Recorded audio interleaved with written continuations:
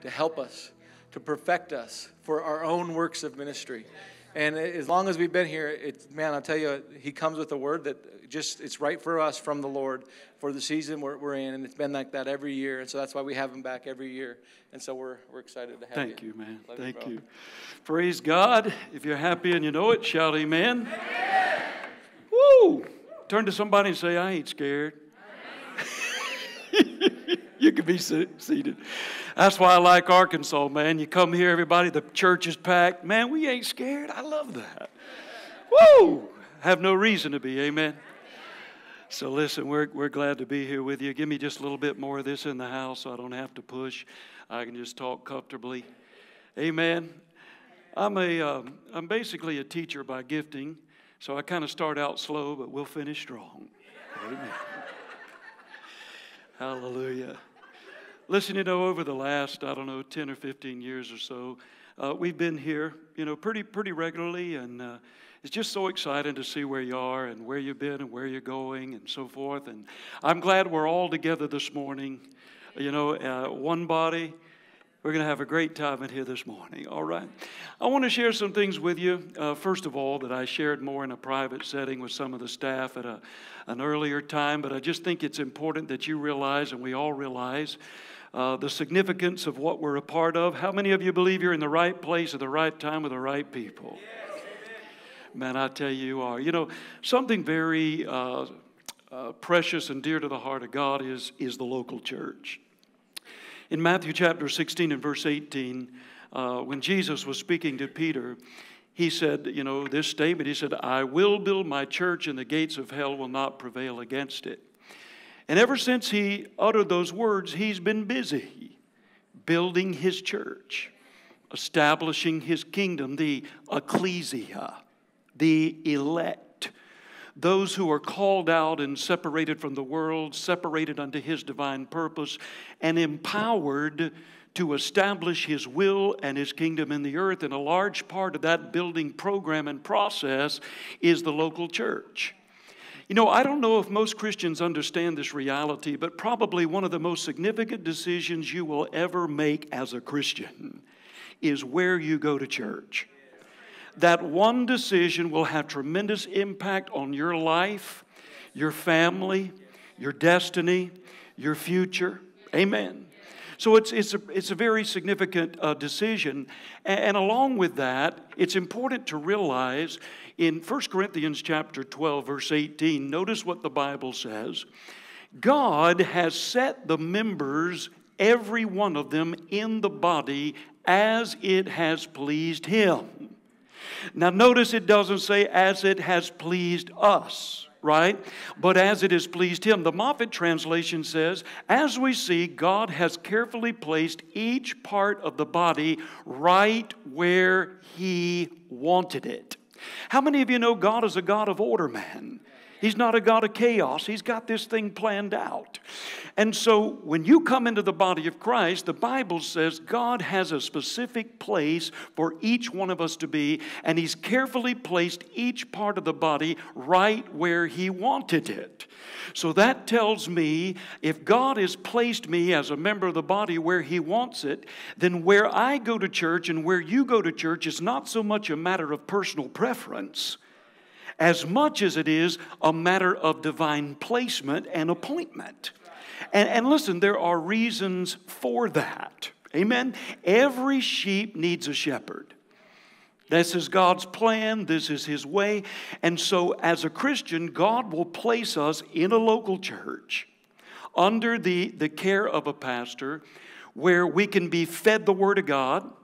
We can grow up spiritually. We can be nurtured and protected as a young believer. We can be encouraged and preserved as a mature believer.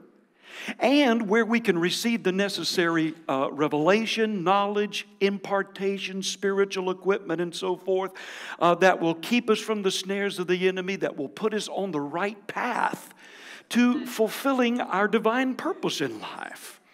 Amen. So, the local church is where each of us find our significance as a Christian. It's where our individual purposes are discovered within the context of the corporate purpose. How many of you know God never intended any one of us as a Christian to be an entity unto ourselves? If you're a believer, then your life, your purpose, and your destiny are interconnected with other Christians. So my life as a Christian and your life as a Christian can only find its true significance when we discover how we relate to the body of Christ as a whole. And that discovery primarily takes place within the context of the local church. So the local church, man, should be a place where we, establish relationships, where we encourage one another like we're doing this morning. We stand with one another. We fellowship with one another. We exhort one another. As a matter of fact, over in Hebrews chapter 11, verse 25, you know the verse, not forsaking the assembling of ourselves together as the manner of some is, but exhorting one another. And so much the more as you see the day approaching.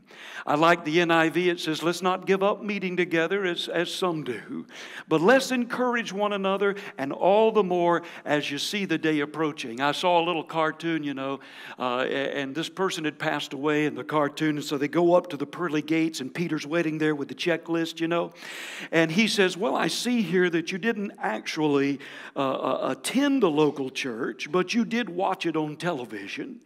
He said, so, as a reward, you don't get to enter heaven, but you may watch it on television. Of course, we know that's a joke. But still, there's something about being together. The reality is, friends, God will place you in a local church, as we said, to receive the impartations, the revelation, the things that you're going to need because He knows you. He knows your purpose. He knows your future. He knows your family. Did you know He'll also place you in churches where you can formulate divine connections and relationships? And those relationships sometime will help you greatly in life, will impact your children. It might be in business. It might be for kingdom purposes, but God gathers personal destinies to form corporate ones.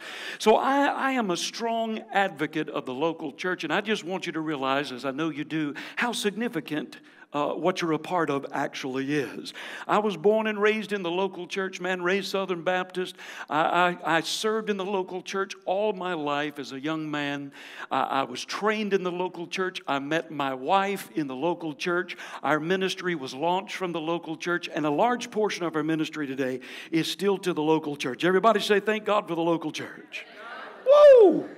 So, of course, you understand, as we've already mentioned, there's not only personal destinies, but there are also corporate destinies. Corporate destinies. God brings together local churches so that they can facilitate certain purposes within a community. Every church, as we say, has its own unique spiritual DNA. You know what I'm talking about? And so thinking about that corporate destinies, I want to read you a passage of Scripture in Exodus 31. And I know your pastors and your leadership staff have articulated these things, but we're just reviewing them. And then we're going to move into the crux of what we're actually going to do this morning. But in Exodus 31, 1 through 6, and also verse 11, notice the Lord spake unto Moses, saying, See, I've called by name Bezaleel, the son of Uri, the son of Hur, of the tribe of Judah. I filled him with the Spirit of God in wisdom, understanding, knowledge, and in all manner of workmanship, to devise cunning works and works of gold and in silver and in brass and in cutting of stones, to set them, and in the carving of timber, to work in all manner of workmanship. And behold, I've given with him Aholiab, the son of Ahishma, the tribe of Dan. And in the hearts of all that are wise-hearted I have put wisdom. Notice that they may make all that I have commanded thee. And then in verse 11, and the anointing oil, and the sweet incense for the holy place, according to all that I have commanded thee. Notice this, shall they do. How many of you have ever seen that scripture before? You've probably been brought to your attention. But notice God said to Moses, hey, I want you to build a tabernacle for me. I've got a vision for you and a purpose for you. He said, but now I'm giving you the commission, but I'm going to surround you with people who have the gifts and the abilities and the talents and the resources to make that vision come into fruition. So the reality is, when God calls a church, a pastor, places a vision in his heart, guess what? He simultaneously calls a people with the gifts and the abilities and the talents and the resources to facilitate that vision and bring it into fruition. That's why we know where we go to church is not exclusively a matter of personal preference as much as it is a matter of divine appointment and placement.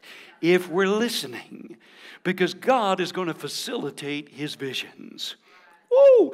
Isn't it great to be a part of it?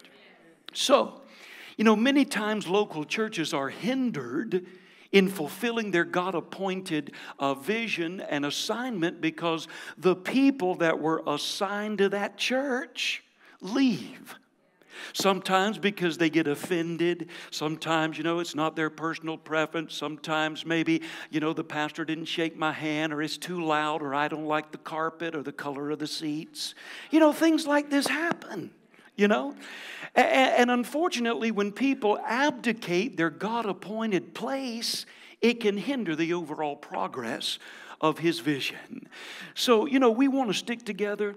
I believe, it's not about us, it's about Him. Right? It's about His kingdom. It's about His vision.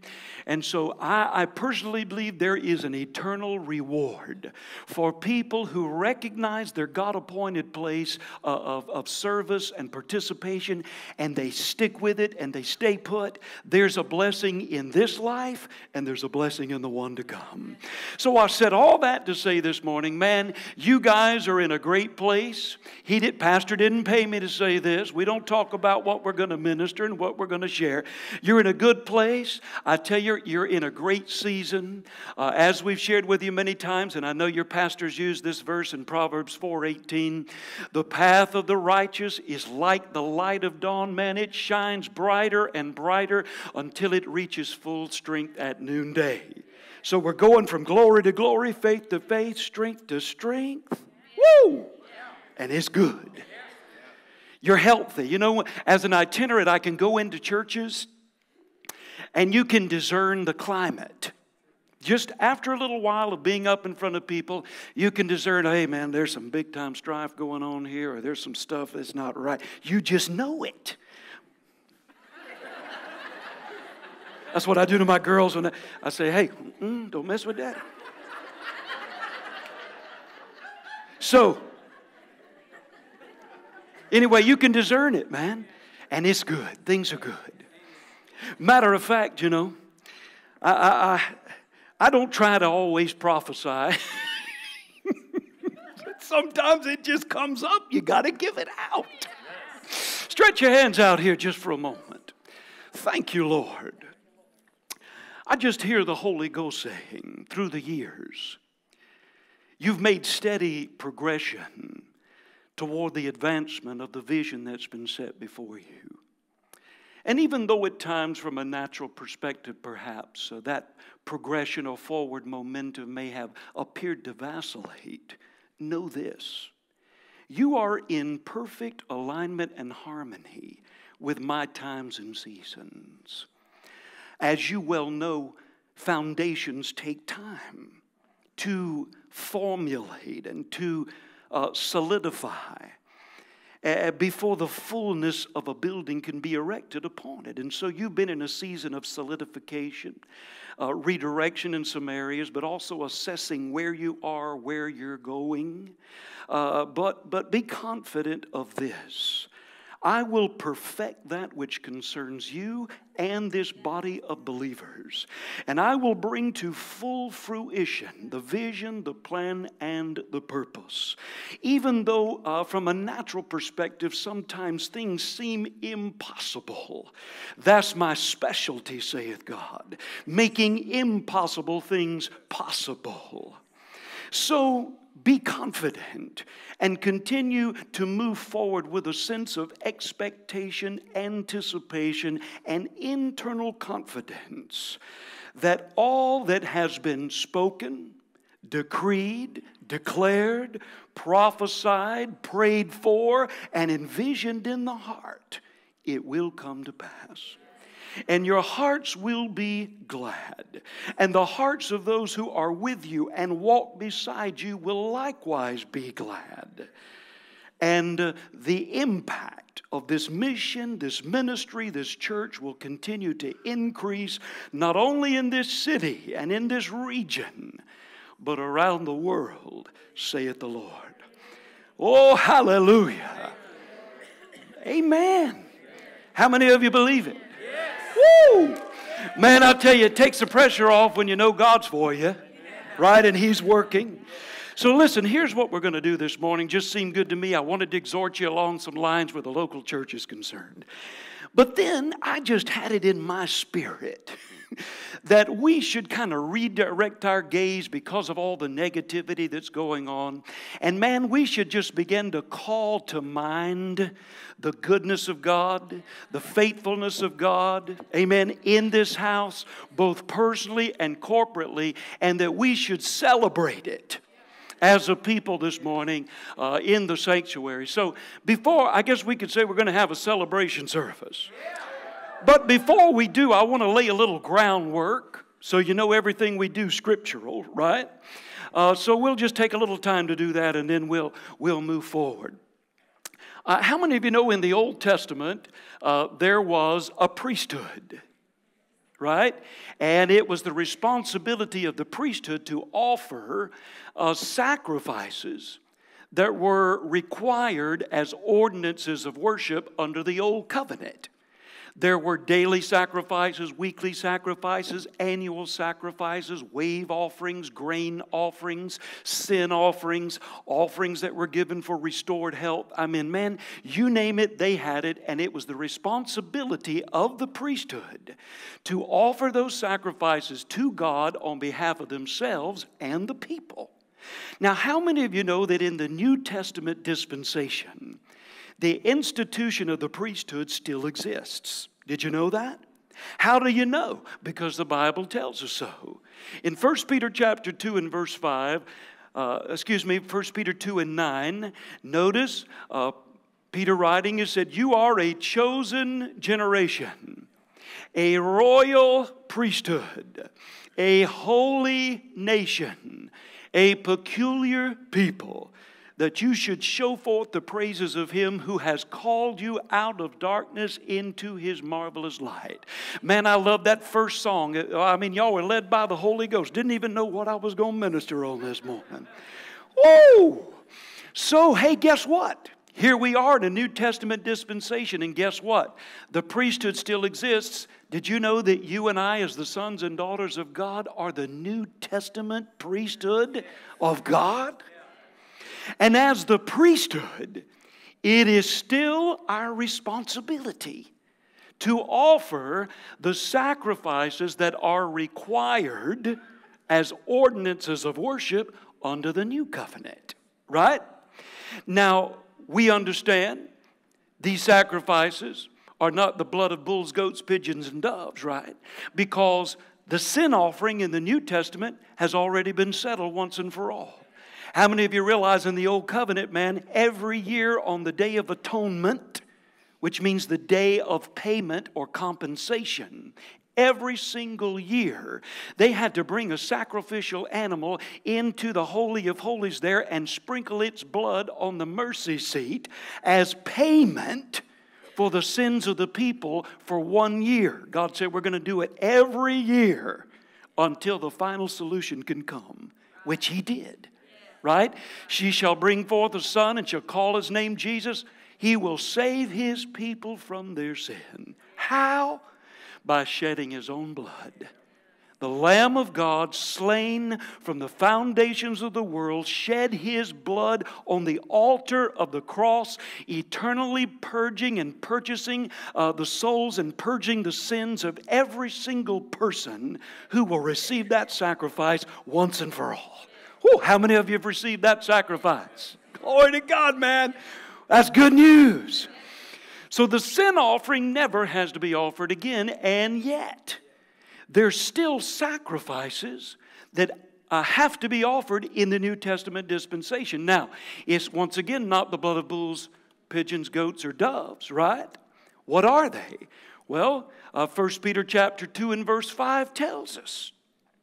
Notice, you also as lively stones are built up a spiritual house, a holy priesthood, yes, to offer up what kind of sacrifices? Spiritual sacrifices, acceptable to God by Jesus Christ. So the sacrifices you and I are to offer are spiritual in nature and origin, right? So, what are they? Aren't you glad the Bible tells us? One over in Romans chapter 12, one of the sacrifices, Romans 12, 1 through 2. Notice what Paul said. I beseech you therefore, brethren, by the mercies of God, that you present your body a living sacrifice, holy, acceptable unto Him, which is your reasonable service, right? One translation says your spiritual worship. And be not conformed to this world, but be transformed by the renewing of your mind, that you may prove what is that good and acceptable and perfect will of God. So one of the sacrifices that God asks us to make as the New Testament priesthood is our bodies, our lives, moment by moment, day by day, a living lifetime sacrifice. How many of you know worship is not an event? Right? Oh, let's go worship. I mean, it can be, but it's not exclusively an event. It's a lifestyle, man. From the time we open our eyes in the morning till the time we lay our head down at night, God said, I want you to live your life as an honor to me, a living sacrifice. So we understand that. But the one we're going to camp on this morning, and you know, some services are primarily observational from your standpoint, but some are for participation. This morning, we're going to have some participation. So just get ready. Amen. So here's an additional sacrifice that as the priesthood, corporately and personally, we are expected to offer. Hebrews, you know it, 13 and 15. Hebrews 13 and 15. By Him, or by Jesus Christ, therefore, let us offer the sacrifice of praise to God continually. That is, now he gives us explicit instruction as to what this sacrifice consists of. That is the fruit of our lips, giving thanks unto His name. So the sacrifice of praise demands the expression of the heart in thanksgiving to God through the lips or the mouth. Now, we understand in our modern society, people want to substitute an external action for an internal response. It's all right to clap, enjoy yourself with the music and so forth, but when somebody says, hey, let's praise God, that's when the heart opens and the mouth opens and we begin to tell God how much we are thankful to Him. Woo! Amen. Everybody say the fruit of my lips. That's one of our required sacrifices, and it's a good thing. Notice in Psalm 34 and verse 1, the psalmist said, I will bless the Lord at all times. His praise shall continually be where? In my mouth. Notice the connection, right? Let me give you another one. Psalm 71 and verse 8. Let my mouth be filled with your praise and with your honor all the day. So, there's a connection between the heart and the mouth. Now, let me give you a few definitions just so that you know what we're going to do this morning, scriptural. In the Hebrew, the word praise has about 5 different meanings or connotations. So we'll just mention both of those. The first meaning of praise in the Hebrew means to shine. Shine. So that has something to do with your countenance, right? I mean, you cannot praise God with an old mully grub face. Hallelujah. The Lord is good. Really? I don't believe you. Right? Man, if you're going to praise God, there ought to be a little shining on the countenance. So to shine. Then it says to make a show. Make a show. I mean, obviously, when people are praising God, something is going on. I mean, if you're going to make a show, it's something that people can see. You know what I'm saying? So you say, well, what does that mean? Well, just hold on. I'll be demonstrating. Amen. To shine. To make a show. To boast. That's the third one. To boast. Man, what does it mean to boast? Well, when you boast about someone, you're talking about how awesome they are. How faithful you are. How mighty you are. How unconquerable you are. Woo! To boast. To shine. To make a show. To boast. Now here's the fourth one. It means to celebrate. The word praise in the Hebrew has the meaning of celebrate. Now, have you ever seen anybody celebrate? I know most churches think you should just sit there like a graveyard. But now, we understand being reverent. I love that. And we're going to experience the presence of God tonight. But you know, God is multifaceted in His expressions, and He made us the same way. So you know, when somebody celebrates, which is one of the aspects of praise, what do you guys like around here? Football? Soccer? What is it? Football? I mean, you know, people go to the game, and man, their favorite team's playing, and the guy's running down the field. And whoo, man, he makes a touchdown. Now, if you are a fan, right, a bona fide fan, when he makes that touchdown, you don't sit there and say, well, isn't that wonderful, Martha? He made a touchdown. Woohoo. Is that how you act?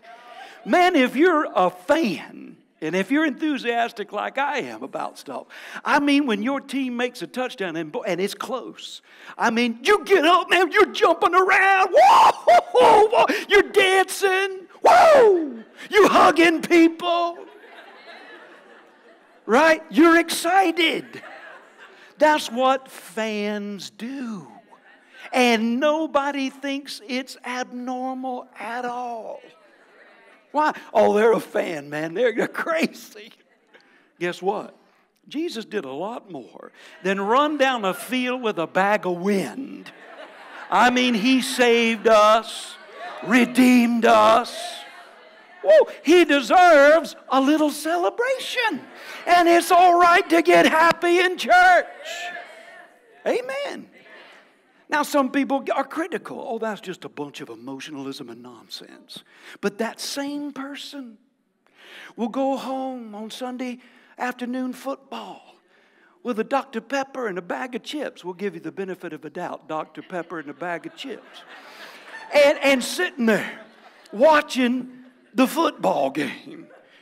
And man, their team, you know, scores. They come out of that chair going wild. What's the difference? They're a fan. Well, I'm a fan of Jesus. Anybody in the room a fan of Jesus? So it's okay to celebrate a little bit. So to shine, man, to make a show, to boast, to celebrate.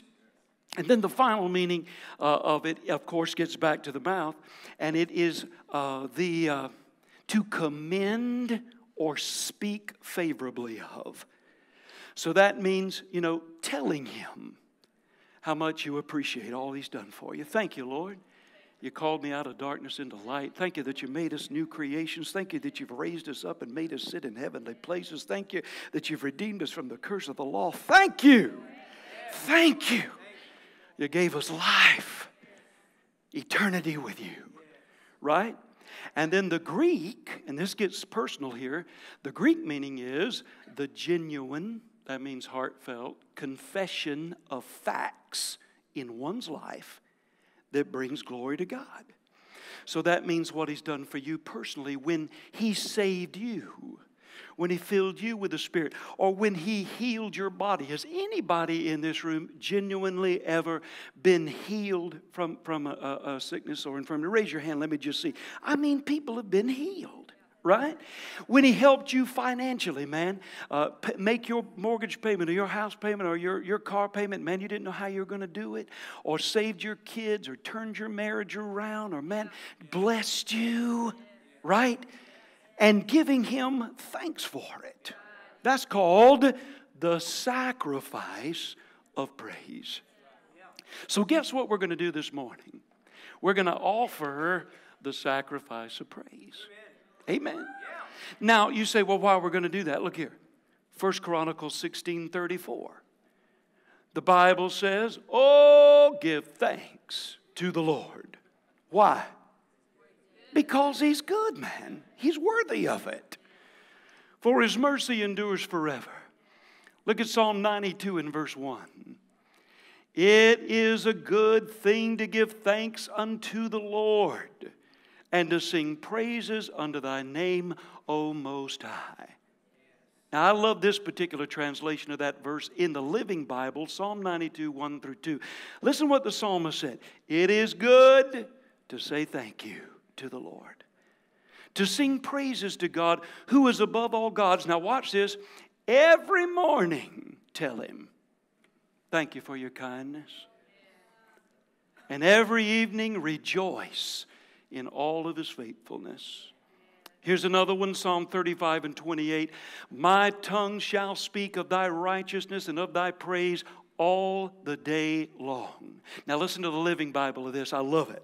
The psalmist said, I will keep to myself all the things the Lord has done. Is that what it says? No. I will tell everyone how great and how good You are. I will praise You all day long.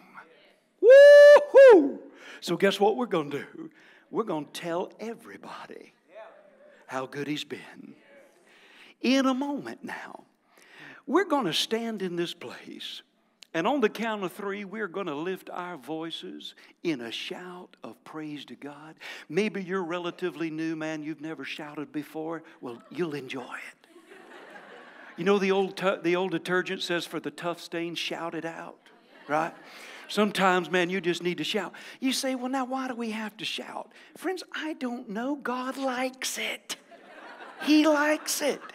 How do you know He likes it? Because if you read the Old Testament, every time, just about every time, He'd give a battle plan to the children of Israel.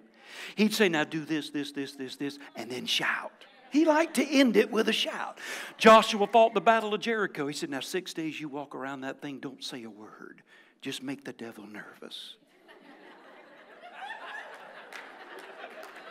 Don't say a word, he said, you know. And then he said, now on the 7th day, you go around that thing 6 times. And then on the 7th time, the priests are going to blow those trumpets. And when they do, you let out a shout. He likes it. But I'll tell you something beside that. There's something that happens in the atmosphere.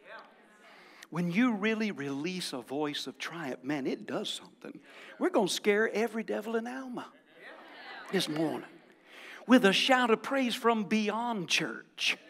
And you know when they shouted, man, those walls came down. I mean, with Israel and the Philistines, the Joshua and Jericho, Gideon and the Midianites. I mean, there's always a shout involved. So we're going to start off this morning just giving God a shout of praise and thanksgiving corporately for what He's done. And I know you guys testify of the goodness of God, and you put that on your website, I think, and stuff like that probably. But you know what we're going to do corporately this morning after we give that shout of praise? Then I'm going to ask different ones of you as your heart prompts you. We're going to take a few on this side, a few on that side. We're going to have our music going. I'm going to ask you to come up here and do what? I will tell everybody how good you've been to me. If He has healed you, If He delivered you, man, from drugs or alcohol or depression or whatever it was, did you know when you tell other people, you not only glorify God, but you encourage them? Right? And so sometimes we just need to tell people. Tell it. Right? And so I'll have different ones of you come. And now listen, don't sit there and look at me, because this is a participator service. And I'll say this as nice as I can. We're not looking for a mini sermon. I don't want your latest revelation from the Scripture. Right? I want you to come like the newspaper. Headlines. Headlines. You know, like they say with the mini skirt, it's got to be, it's got to be short enough to be interesting, but long enough to cover the subject, right? And that would, something like that. So, you know, you got to make it concise, but give us enough information. All right? And when, I don't know where that came from. I'm so sorry. I must have heard that years ago. I don't know. But anyway. And when you come up here, man, and you what? You offer your sacrifice of praise as one of the members of the priesthood in the sanctuary, then we, as the additional priesthood and sons and daughters, we're going to celebrate with you. Man, we're going to get excited. We're going to make a show. We're going to what? Today we're emphasizing the goodness of God. Getting our eyes off all this junk and just magnifying our God, our King, our Savior. All right? So we'll start off with a corporate shout. I'm going to ask different ones of you to come, you know, and I'll hold the microphone. That way if we get too long, I can dance away. Right? I'll hold the microphone. And you come tell us, man, how good He's been. How's that sound? So we'll praise Him for what He has done. We'll praise Him for what He is doing. And then also, we're going to give a final praise in anticipation of what we expect to come. Because you know there is that facet of praise. There's power in praise when it's from the heart. Lillian B. Yeoman said, hey, she said, you know, praise accelerates victory. There's something about praising God before maybe you see the manifestation that tends to activate things in the unseen realm. So, man, can we celebrate Him today? Will you participate? Okay, I heard that. All right.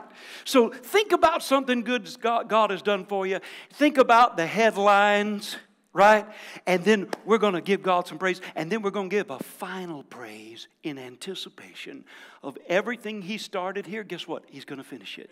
Everything He's begun, you've set your faith upon as a final praise. We're going to praise Him in advance, believing that is coming to pass. Everybody stand up. I'm going to need that additional microphone. Is it on? All right. Okay, it's testing. All right, so here we go. Now make sure, I'm good. Bring us up just a little bit more in this monitor so I can hear when it's, you know, just a little bit. Yeah, oh yeah. All right, guys, are you ready? Yeah. This is Participation Sunday. Yeah. Amen? Yeah. Are you ready to give Him a shout? Yeah. All right, now don't be looking around. You just close your eyes and let her rip, right? This is your time to say, hey, I want to thank you.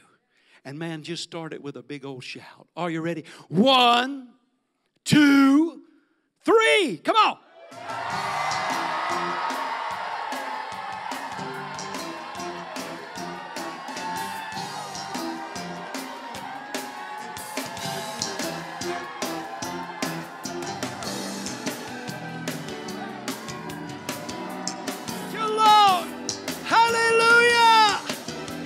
Thank you, Jesus.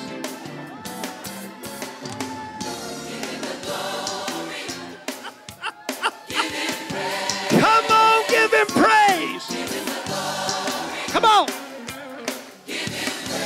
Oh, give Him praise. He woke you up this morning, started you on your way. Give Him the glory. Come on. Hey, give Him praise. Woo! him glory. I tell you, he's been good to us. Give him glory. Give him praise. Hey, he woke me up this morning, started me on my way. Give him the glory. Come on. Hey, give him praise. You know something? You got a right to praise him. You got a right to. I know y'all can put a little shine on your face, can't you? Come on, you got to shine a little bit. Some of you still got that mully grub look. Come on. Hey, come on, let's shine in here. Hey, you woke me up this morning, started me on my way. Give him the glory. Hey, oh, give him. All right, now we're going to bring it down just a little bit so I can talk to you for a minute. All right? Now listen, I want somebody to come up here and testify. A few of you line up over here. If you're here, I'll call you one at a time. Come on, somebody. All right, brother, come on up here. Tell us how good he's been. I'll hold the microphone. You do that. Hey, many of y'all may know this, but my daughter was pretty much brought back from death to life this last year. Hey, I'm still excited about that. You know this, don't you? You know this. Hey, you know... Oh, you want to hold it? Sorry about that. Airlifted from right back here to Little Rock. Split her head open. She's got no brain damage, no nerve damage. She can do everything she used to do. She's as ornery as ever. Thank you, Lord. Thank you, Jesus. Come on. Somebody better get down here. Come on. Get ready. Get ready. Get ready. Tell us how good he's been to you. By the way, we shared that miracle this weekend with some friends of ours. They were completely amazed. But this week, God finalized the adoption of the kids he brought to us for a total of 6 kids.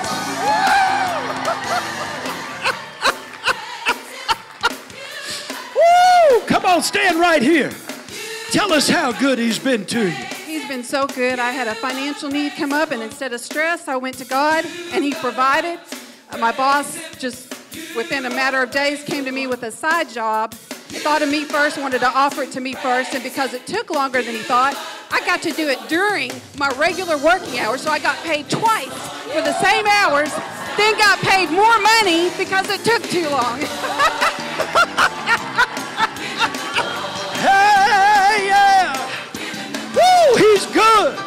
Come on, let's give a sacrifice of praise. Tell us how good he's been to you. I just want to thank the Lord because my God is good. He is. I had a back accident. I had 3 herniated discs, and they took them out, fused them together, done a bunch of surgery, took pain pills, and taken them for 4 or 5 years. But God works in his mysterious ways. I do not take no pain pills. I do not walk with no crutch. I do not take nothing. I trust in my God and my Savior. And I tell you again, my wife was diagnosed with congestive heart failure. And her heart was pumping 15%. And her heart doctor come in there 3 days later and said, "Woman, what have you done?" He said, "There ain't nothing that medicine, that no doctor, no man can do. But your heart has went from pumping 15% to 55%. Glory be to God. Hallelujah." Come on, give me a few more. Somebody get down here and get ready to testify. Come on, come get in line. Hurry up. Tell us how good he's been to you. God has healed my back. Last year, I wouldn't have been able to walk up these stairs. I just praise him. God is so good. Thank you, Lord. Thank you, Lord. He heals the back. Amen. Come on, bro, tell us. Come on, give me a few more. I know God's done some things in this house. Come on, stand right here and tell me how good it's been. All right, you want a headline? This one's going to read, "Blood Covenant Comes Through Again." So we basically had a sick little girl to just come up with this fever out of nowhere, or Ava. And just in me, the Lord said, "Call upon the covenant." And so I love that we can stand on behalf of our kids who may not completely understand that. And it's like, no, Lord, the covenant, for Jesus' sake, you're going to do this because You said so. Yeah. And so in just a matter of days, fever gone, she's back to normal, and I don't care what it was, but the blood covenant comes through again. Yes! Come tell us how good he's been, honey. All I have to say is that he has helped me through so much. And when I was in the dark, he picked me up and put me in the light. That's all I have to say. Hallelujah! Come on, bro. Hey, yeah. Woo! Tell us how good he's been.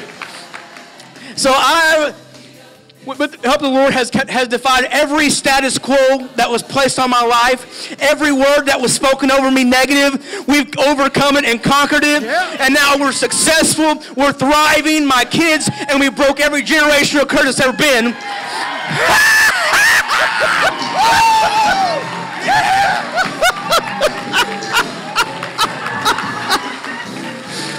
Hey! Tell us how good he's been to you. I work for the government, and they combined 2 agencies, and I got a $3,500 raise beginning March 1st. Come on, sweetheart. Tell us how good he's been to you. Man, this is called the sacrifice of praise. Tell us how good he's been. Okay, so I've been having a lot of back pain and kidney pain, and a couple of weeks ago, Pastor Evan prayed with me, and I haven't had any pain since then.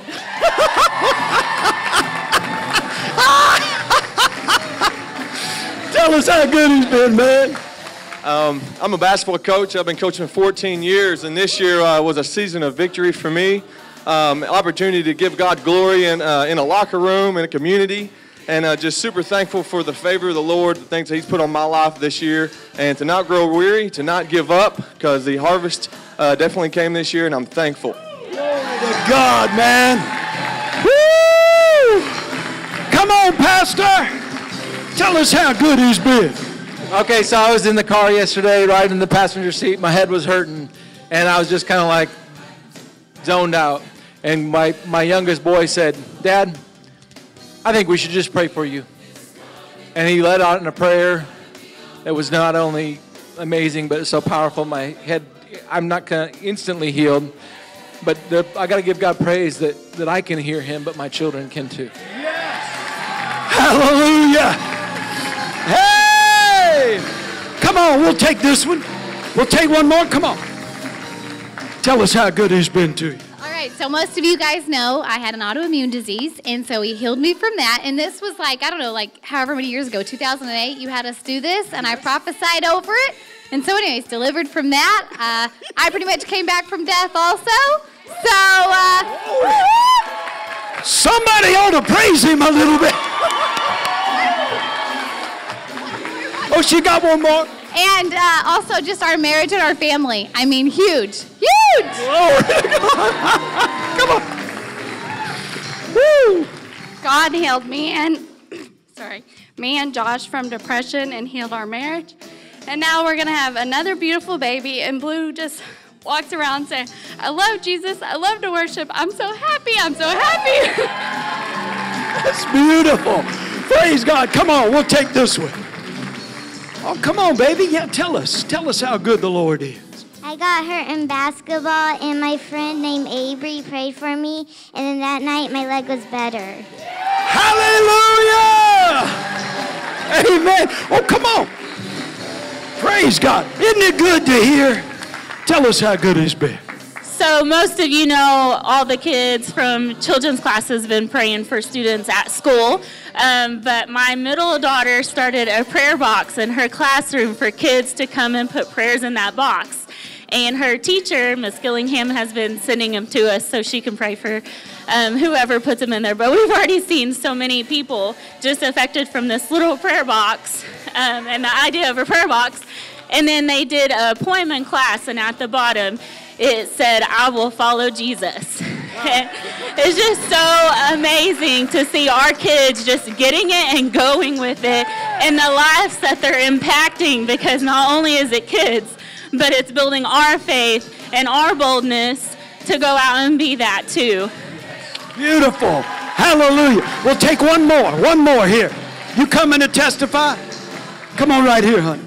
Tell us how good the Lord's been. Mine's very similar to Pastor Nate's. I woke up day before yesterday with a really bad migraine, throwing up, couldn't take my oldest to school, and my littlest, my 7-year-old, came up to me and said, Mommy, can I lay hands on you and pray for you? And I said, absolutely. He laid hands on me, spoke the word, and migraine gone. Thank you. He's got one more. Come on, man. He's got another one. Hallelujah. Okay, I've been diagnosed with prostate cancer. I just finished 8 weeks of radiation therapy with no side effects. That's a miracle. All right, guys, listen up now. We said we're going to shout for what he has done, praising him personally for what he's done. But now this is our praise of faith. How many of you got some things you need to see come into manifestation? Really? This is reality. So here's what we're going to do. Having not seen yet believing, we're going to rejoice with joy unspeakable. So here's the question. You've heard it said, your celebration is a demonstration of your faith in the fact God's heard your prayer. The answer's on the way. So how would you praise him? How would you demonstrate that? If you knew you had the answer, just go ahead and show him.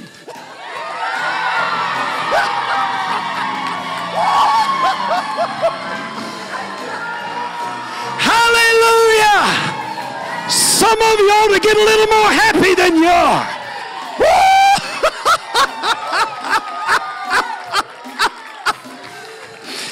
I tell you, it's been good, but the best is yet to come. Woo! Hallelujah. Listen, we love you, and just keep praising him, man. Keep that sacrifice flowing. I'm going to turn it back to Pastor, and then whatever. All right. Praise the Lord. That's awesome. Yeah, keep that music going. Hey, I'll tell you what. Praise stills the enemy. I'm telling you, this is such a word of the Lord to us. When you get at home in your car, or you're in your car. I guess you wouldn't be at home in your car, but you can praise him. I'm telling you, and you know what the deal is? He said it. There's an inward that has to be an outward, not an outward demonstration, but it takes our voice. It takes our voice and using our voice. Praise the Lord. Man, praise the Lord. So I want to remind you again, as you're dismissed to this morning, service tonight 6:30, but also tomorrow night at 7 online. Have your kids there. We're going to receive communion together, and we're just a deposit, just a promise. And I'll tell you what, there's something about just your kids just grabbing a hold of the word. A lot of times they'll grab it and they'll hold you to it. I'm telling you, it's amazing. So God bless you guys. Thanks for coming, and you're healed. See y'all.